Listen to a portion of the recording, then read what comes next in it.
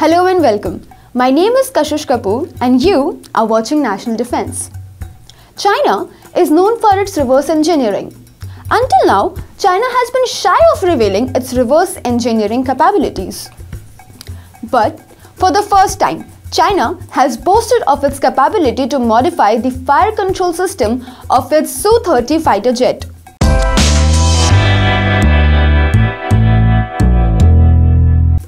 The modified Su-30 fighter jets might be any aircraft's nightmare. China has unveiled a set of photographs of the Chinese People Liberation Army Navy's Su-30 mech fighter jets first training in the new year of January 6, 2019. The Su-30 Mech 2 fighter preparing to take off was seen with a Chinese PL-12 air-to-air missile mounted on the aircraft. This does not seem to be doing anything special, but it indicates that China has already been able to modify the Su-30 Mech's fire control system to give it the capability to use China's home ground weapons. The last thing that aircraft carrier wants to see is the Su-30 Mech 2 fighter jet carrying YJ-12 and YJ-18 anti-ship cruise missiles. Su-30 Mech is known as the most powerful jet of the Su-30 family. It has enhanced the structure on the basis of the former Su-30 fighters.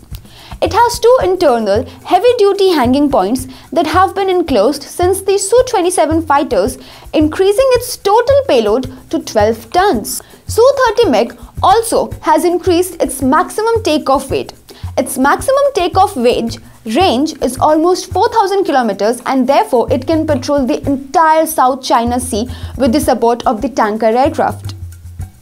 Since 2004, Su-30 Mech fighter jet has been an important airborne anti-ship force in Chinese military. The Su-30 Mech fighter jet, H-6 strategic bomber and J-7 fighter bomber shoulder together the heavy responsibility of China's long-range anti-ship attack task. However, today, more and more shortcomings of the Su-30 MKK fighter jet have been exposed after 15 years. As a Russian product, it originally can carry only the Russian-made KH-31 and KH-41 anti-ship missiles.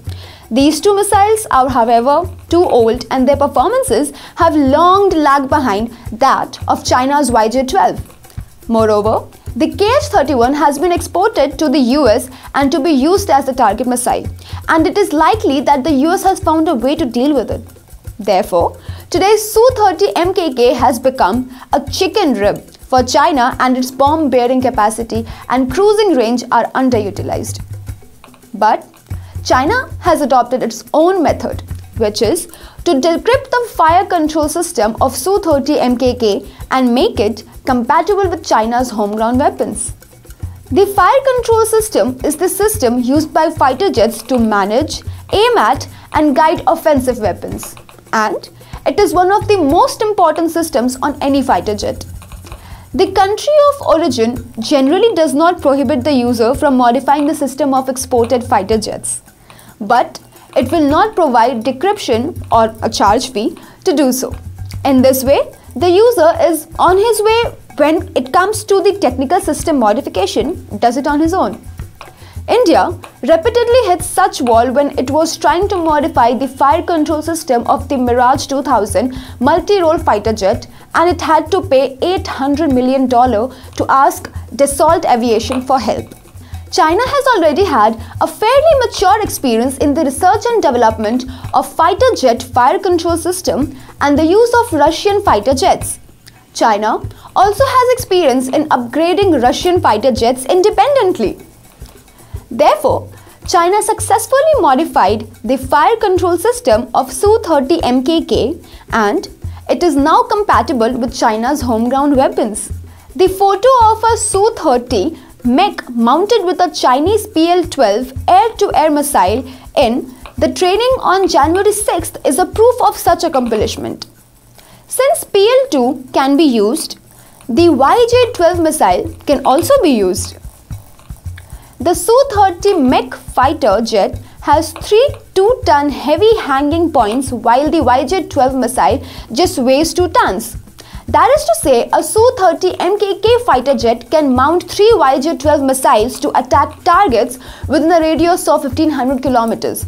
The distance between Zhengmu Reef and Chinese Guangdong province is only 1900 kilometers. A Su-30 MKK fighter jet that takes off from the Chinese mainland can attack enemy targets within more than half of the South China Sea, and it can cover the entire South China Sea if it takes off from the Yongzheng Island. Similarly, the aircraft can also cover Indian landmasses. The super high speed of the YJ-12 missile is a huge threat to the Aegis system. It is conceivable that the Su-30 MKK fighter jet mounted with YJ-12 missiles will become one of the most threatening weapons against enemy's aircraft carrier fleets. Thank you for watching the video. If you like the video, do share, subscribe and write in your valuable feedback in the comment box. If you wish to support national defense, visit our Patreon page and the link to which is provided in the description. Stay tuned, stay fit, stay happy and Jai Hind.